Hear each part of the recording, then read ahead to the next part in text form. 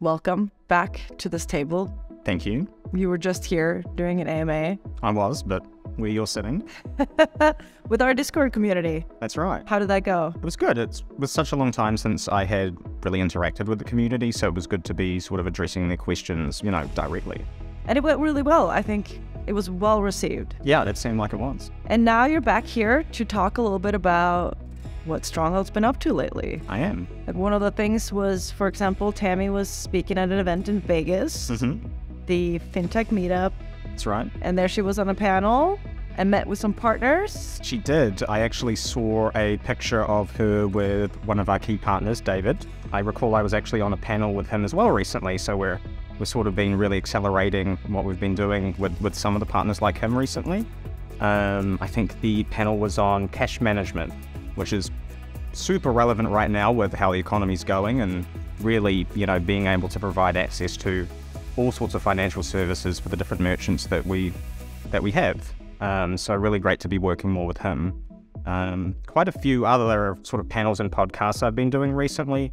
Some, more related to our merchants, some more related to blockchain in general. I think the last one I did was on the Finnovators podcast, which was a bit more blockchain focused, and I gave some predictions on what might happen in the crypto space. It's interesting to see some of those play out a little, so I'm feeling vindicated there. But no, that's been great to be engaging with, sort of both sides of the industries that we touch. And speaking of podcasts, we're releasing a podcast, and it's basically our fireside chat moving on to podcast version, and our episode 1 season 2 is with Josh Felser. Second season, nice. Of Climactic. Great. He was chosen because Stronghold has invested in Climactic. We did. As a part of Stronghold Capital. We did, yeah.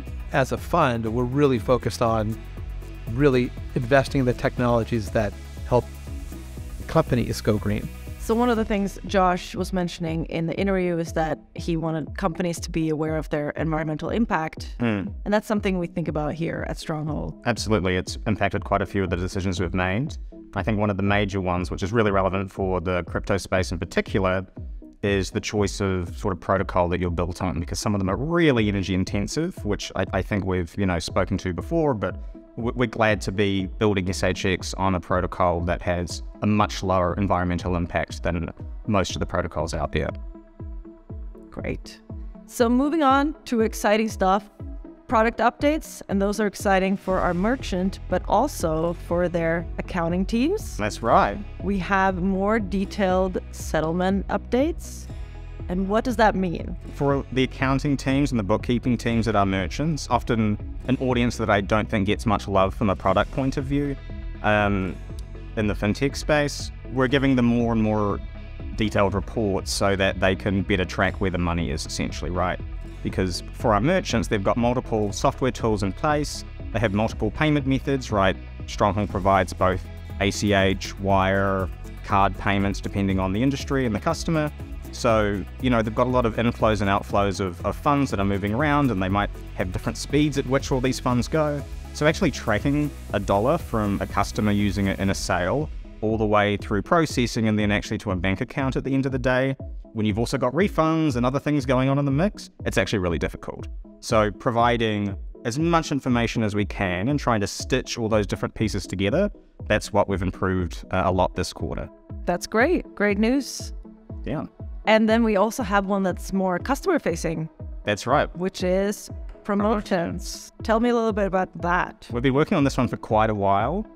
And I think for us, it really represents sort of step one in a strategy that I think will take the year to play out. And I spoke a little bit about this in the AMA, and that is, let's get more tools for our merchants to be able to interact directly with that end consumer, other than just accepting payments, right? So now we're starting off by saying, okay, let's incentivize users to use the Stronghold payment methods. Maybe, we want them to sign up. So we might have hey, you get $10 off for your first order if you sign up and pay through Stronghold. And then the merchant and us can work on a promotion. Our team can put that through the automated system. And now the end consumer is seeing that promotion automatically in the payment system. Now that we've got that sort of front end built out for the end customer, we can start building more and more products on top of that. And so that leads into what we're really excited about for the rest of the year. Awesome. During the AMA, you talked a little bit about StrongholdNET, and that was really exciting for everybody to hear about. Tell me a little bit about the plan for that for this year. What's on the horizon? Yeah, good question. So for StrongholdNET, that promotions piece that I've just referred to really leads into a lot of the StrongholdNET functionality that we want to deploy this year. And the big one really is expansion of the rewards program. And we've spoken quite a bit about that and how that impacts the merchant side.